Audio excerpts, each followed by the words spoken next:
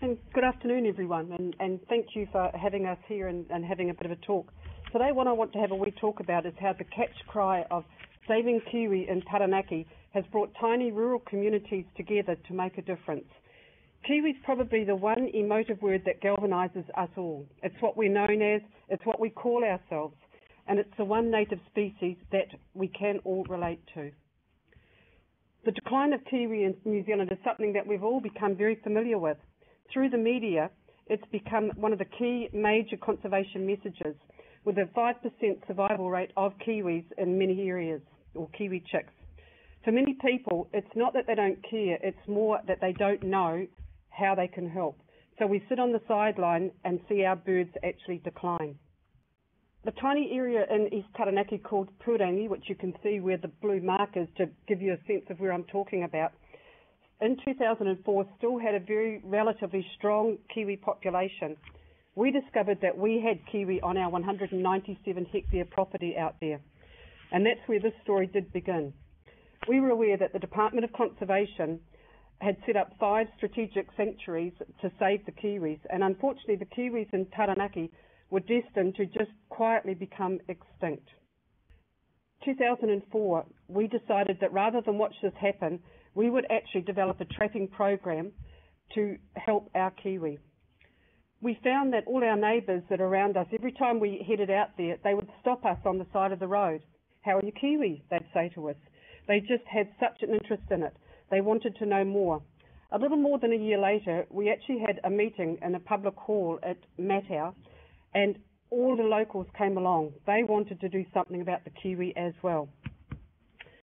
By the end of 2005, our project had grown from our property to 11 properties and 3,000 hectares of land. We've had a network of traps that were set up in this area. Everyone suddenly in the community was talking about their Kiwi, and so it changed and it became an ownership.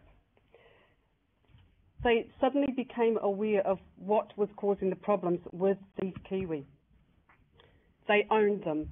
And what it's done is changed the community and it's changed their farming practices.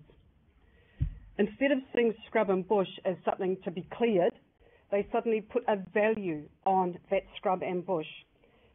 They felt they needed to save the bush and the scrub for their Kiwi. And it was just that change that was driven by the locals and the community.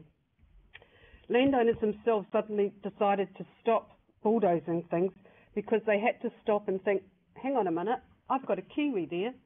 What am I going to do to that Kiwi? So rather than go in there with bulldozers to clear fell, they would run around first to check on their Kiwi. What was it going to do to their Kiwi?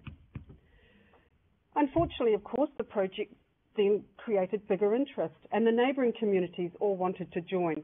They were mindful of stopping Kiwi before it got to the project, and they all wanted to come on board with it. So we did a bit more work. Up until 2009, we sort of did a lot of planning work. We then found that we grew. In 2009, our project became 13,000 hectares. In there, we've actually got a network. We've now got 1,300 stoke boxes, 1,000 permanent bait stations for possums, and periodic goat culling. This has meant for our trust that we've now actually got a wider focus. We consider ourselves to be a landscape ecosystem management. Kiwis become our indicator species.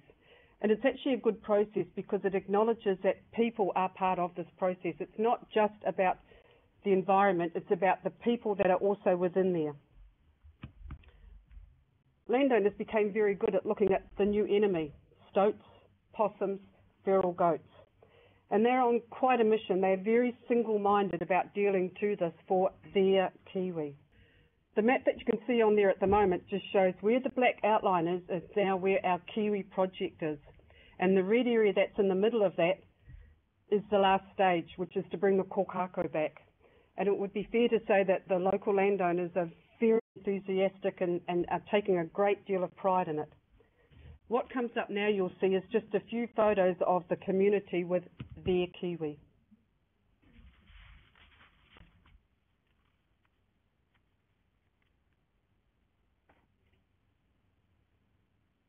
Meet the A-team. Up there we've got Alice, Anna, Alan, Aaron, and Alex. Adrian, the oldest brother's missing. This is one family. These group of kids for the last 5 years have been checking over 400 stoke boxes once a month. That's the next generation, and that's awesome. For us, I guess, when we talk about the signs of change that this conference is about, our project's actually got two angles when we start to measure what our success is. For an environmental project, you've got to have some actual targets. The challenge with Kiwi, of course, is you can't run them through a set of yards and count them, and so it makes a real issue of how do we measure success.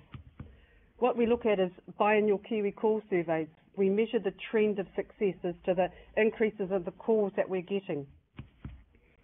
More road sightings. I'd have to say that a fortnight ago we got our first roadkill, an indication that we are getting a lot more Kiwi. We've got Kiwi signs on the side of the road. We have locals continually ringing us whenever they see a Kiwi that's on the side of the road. More Kiwi sign in the bush, that's being seen everywhere. So from the environmental side of our project, those are our measures. More importantly, I guess, is the community success. How do we measure that signs of change at the community success? The value of volunteer input. In the last 12 months, the value of that was $71,000, and that was from locals. They just are so positive about the project, and they're actually included and input anything in there. Hill country farm plans. And this is one of the huge key things that we've found. With Taranaki Regional Council, landowners themselves are going to get farm plans. What it does is evaluate sustainable farm practices on the land. Reduction in marginal country being cleared. We've got many farm owners who, through generational, have always had what we'd call a scorched earth policy, where you clear foul land. Now they're not doing that. They're stopping because they're thinking, hang on a minute, I need this for my Kiwi. And so it's actually changed their farming philosophies, which is, for us is really awesome. We're seeing an increase in Kiritu covenants on bush. So they're actually valuing the bush for their Kiwi. They have to save the bush for their Kiwi. And so it's actually generated quite a change in what they're doing.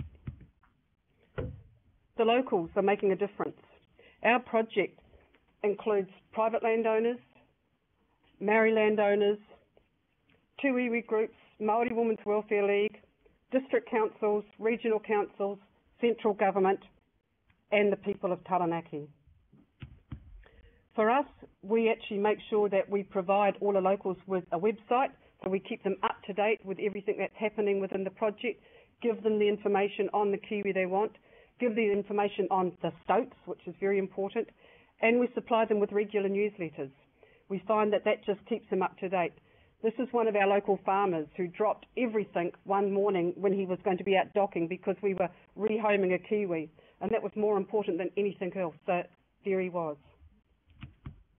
Thank you.